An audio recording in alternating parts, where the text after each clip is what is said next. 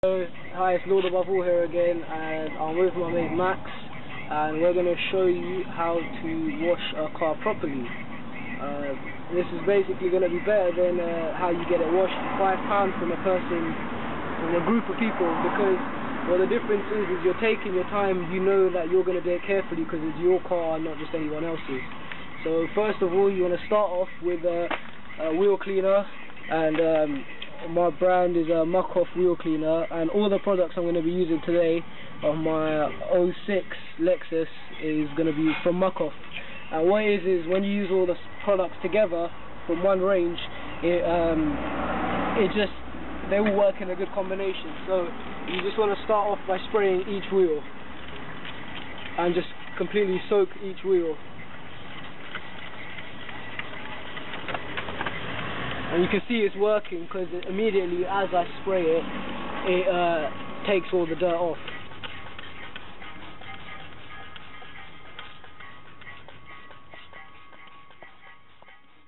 So we've let it sit for a bit now. Just do it according to the rating that they give you, and if it's really baked on, agitate it with a soft brush, just one that's just soft enough so it doesn't scratch the paint.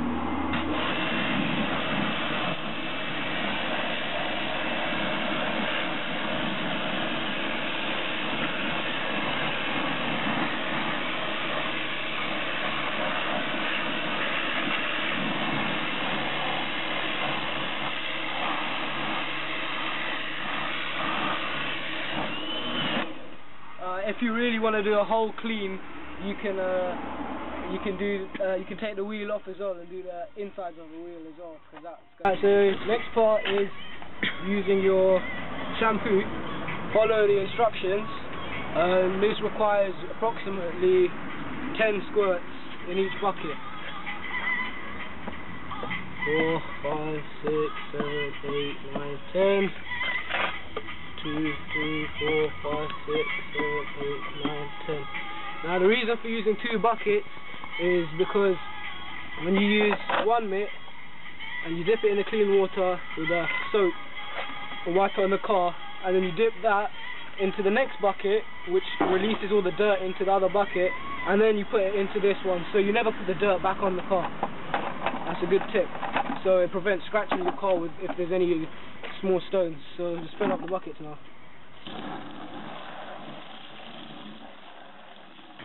So now you got your 2 clean buckets.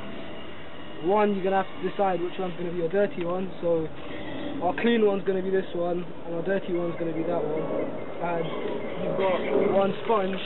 So when you're doing the really dirty bits of the car, you don't want to use a nice clean wash mitt. So that would be the sills. So let's go. You want to work from the top down, so the top of the car's roof. Keep every couple of seconds, just keep going back to your dirty bucket and putting it down.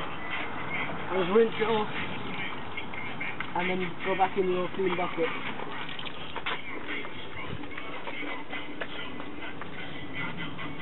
And just work your way down.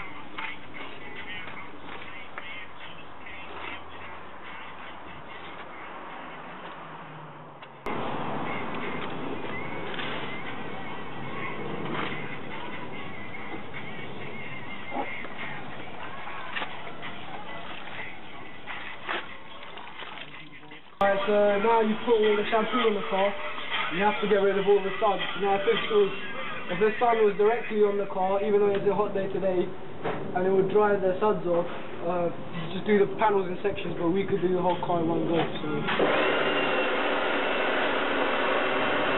the trick is, and when you use the pressure washer, be careful to not use the gun too close, because it will actually ruin your paint.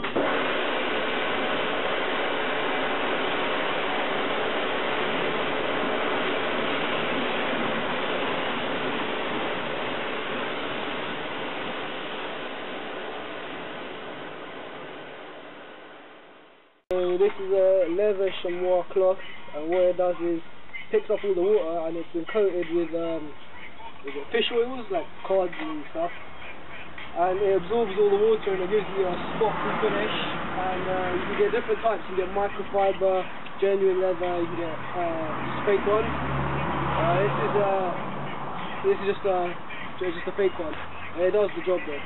So the idea is again to work from top down, so you're kind of pushing the water down. So you have to wring the cloth out every now and then. Okay, once it absorbs its limit, you need to rinse it out, and then you can start doing it again. Alright, so as you can see, there's these spots here on the car. Now this is the hard water effect from my area. So this is the water when it dries up. It leaves a mark. These are the natural minerals that occur in the piping in the water. So now if you try to dry those, sometimes they don't come off. Luckily that one did. Another simple, just a way to get rid of them is simply by soaking it again. Alright, so now we've basically dried most of the car now. And we're going to use tire stick to make the outside of the wheel look shiny.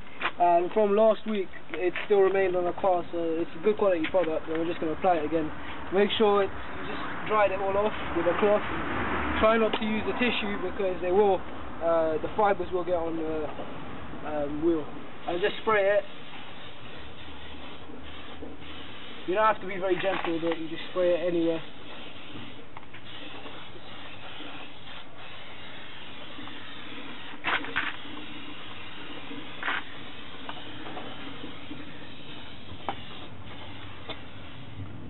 Just give it a bit of a wipe.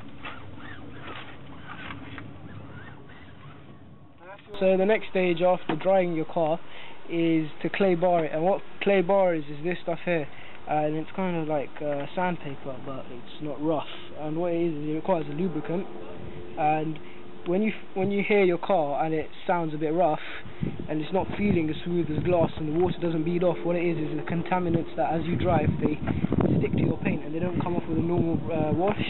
So this removes it all. So what you do is you start by spraying your clay bar, and then start spraying the surface you're going to use, and just basically rub it on there, and just keep rubbing in just straight motions.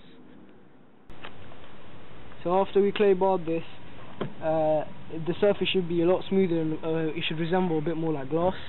So if you do a test on what it sounds like on this other side, which I haven't done yet, it's got a bit more friction to it, which shouldn't be how the paint should be. But however, if I go to the clay barred piece, it's a hell of a lot smooth. And if I do spray a bit of lubricant on, it moves by itself, rather than if I spray it over here, it's a bit more stagnant. The first part of interior detailing is obviously, first part is going to be to hoover your car. Most importantly, take your feet mats out of the car, give them a hoover, and underneath those, if you want to, if you've got a carpet washer, you can carpet wash your cars. And but the most real important thing is to use silicone shine, which is, most people don't like the shine, so you don't have to get a shine. You can get a matte finish, which leaves it in a matte form. But what it does is it protects it, gives it a layer of protection against your hands. So when you see people hands on their steering wheels and you see it all faded and the paint has been lost, that's due to people not protecting their steering wheels properly. So what you have to do is, because this stuff's quite smelly, it gets to your nose. What you want to do is open all your windows, and then start spraying, and you will have to buff this off. Try not to hit it on the glass, it will just streak the glass. And basically just have a nice microfiber cloth, and try to dedicate a cloth to whatever you're thinking of doing. So whether it be buffing off wax, applying wax if you don't have an orbital buffing machine, and stuff like that, just dedicate a cloth to whatever you're doing. So this cloth has been dedicated to doing dashboard shine. So you can do it almost anywhere. So if you do the center console, gear stick, handbrake, try to do rotations on the circular objects to get the most use out of the spray. So you can do the radio. I like my things to be shiny on the cars, so it's my preference. You obviously may not like it. So all the leather, just give it a good spray, change it into different gears, pull it down, and just give it a wipe.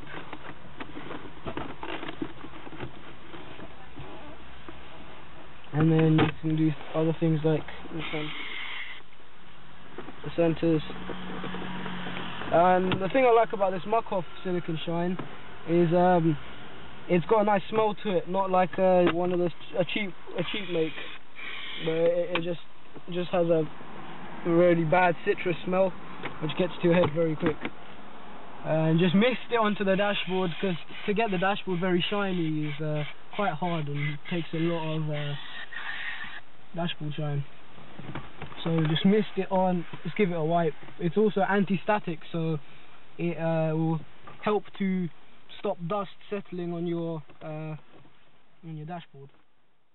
Because we've now basically we've removed the wax effectively with the clay bar.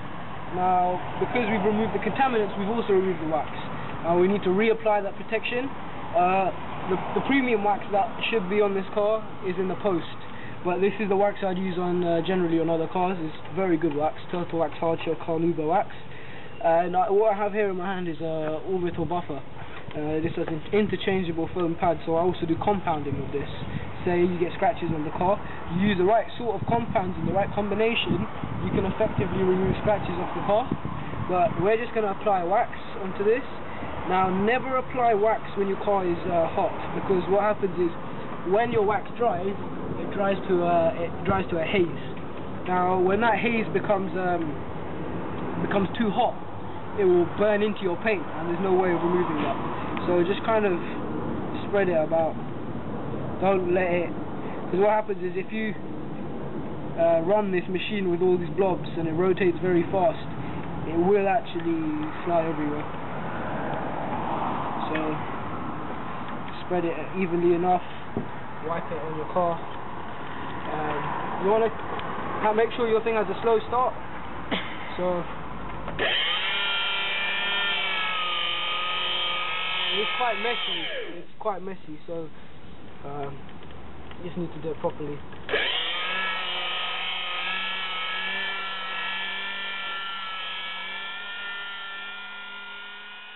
Alright, so now we've got the end result after first washing the car with the shampoo, doing the bug and tar removal, spraying the wheels, clay barring and waxing. This is what we have achieved. We have achieved a near enough glass finish, which basically means that any rainwater or any liquid that hits this car should actually just bead off, and it has achieved its glass finish, as I can prove. Just if you bring the camera closer to my hand, you should hear there is no sound. It's truly a glass finish. I'm just gonna have a walk around the car, inspect it. It is complete. So this is a proper car wash, and the only way you will achieve something like this car wash is if you do it yourself. So that's Lord above all, and thanks for watching.